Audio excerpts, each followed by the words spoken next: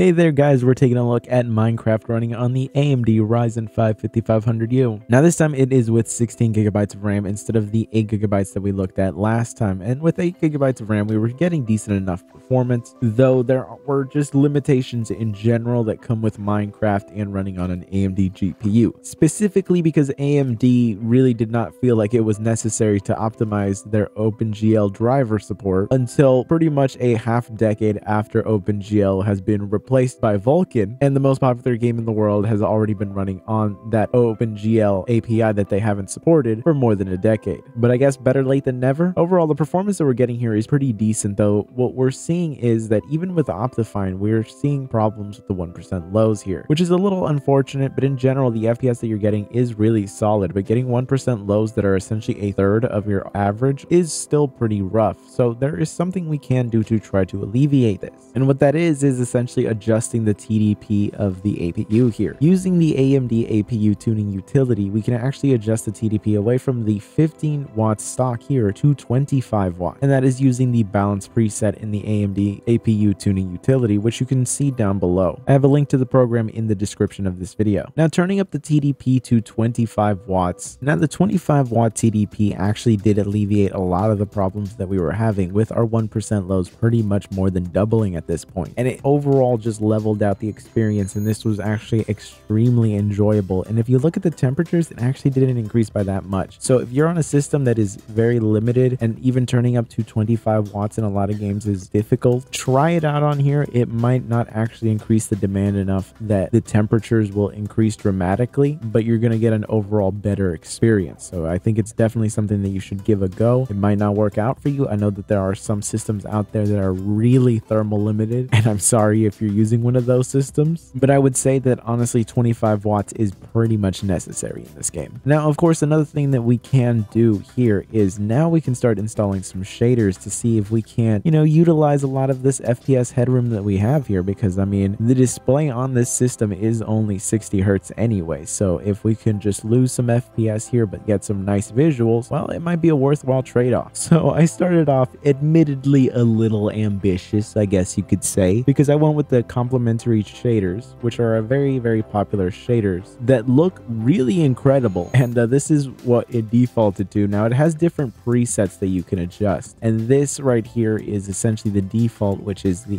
high preset, and as you can see, it looks really nice, but my god, did it murder our frame rate. I was looking to shave off a little bit off the top, not pretty much just lose all of it. We were pretty much at over 100 FPS to now we're just barely struggling to even try to get close to 25, and those 1% lows are just absolutely abysmal. So they do have different presets, and there is one that targets for more performance systems, so we can just switch to that and hopefully actually salvage something out of this. And again, I was just too optimistic. Even with the lowest end setting that they have for this shader pack, we run into very severe problems where, I mean, our averages aren't necessarily too bad. It's those 1% lows that really drag down the whole experience. If we were getting those averages and 1% lows of like maybe 27, 28, then we're talking. But as it stands, like, I mean, just look at that frame time chart. It's pretty much just a wall. You can't even really call that a chart. It's a wall. So it really seems like the complementary shaders are not very complementary with this system, which is very unfortunate to see. But there are some other shader packs out there that are designed for more lower end systems and designed to not necessarily go too crazy with the visuals to save you some performance.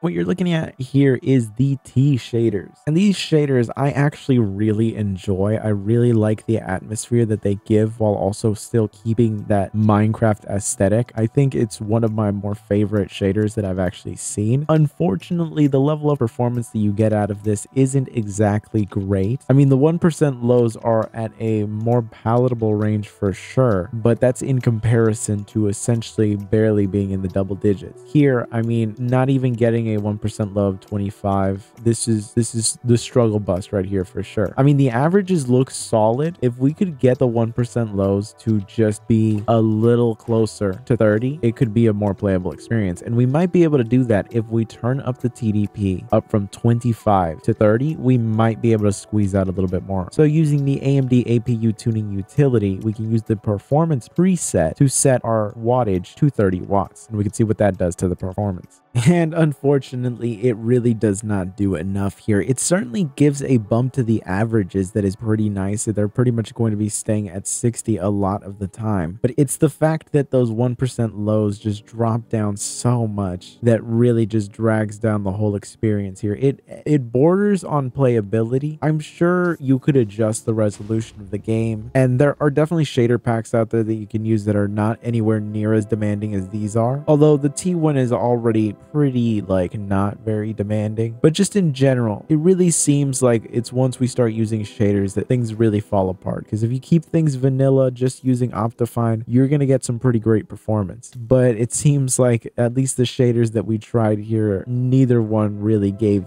that greater performance. If you know any shader packs out there that work really well with systems this low end, please let me know. I'd love to try them out. And I want to try out some different modded versions of Minecraft, but there's just so many different game modes out there, and a lot of them affect performance in a lot of different ways. So I need to know specifically which ones you guys would like to see. So leave your comment down below letting me know which mods you want to see actually tried out in Minecraft to see how they perform on here. But anyways, I hope you found this video useful. If you did, be sure to subscribe, and I will see you guys in the next one.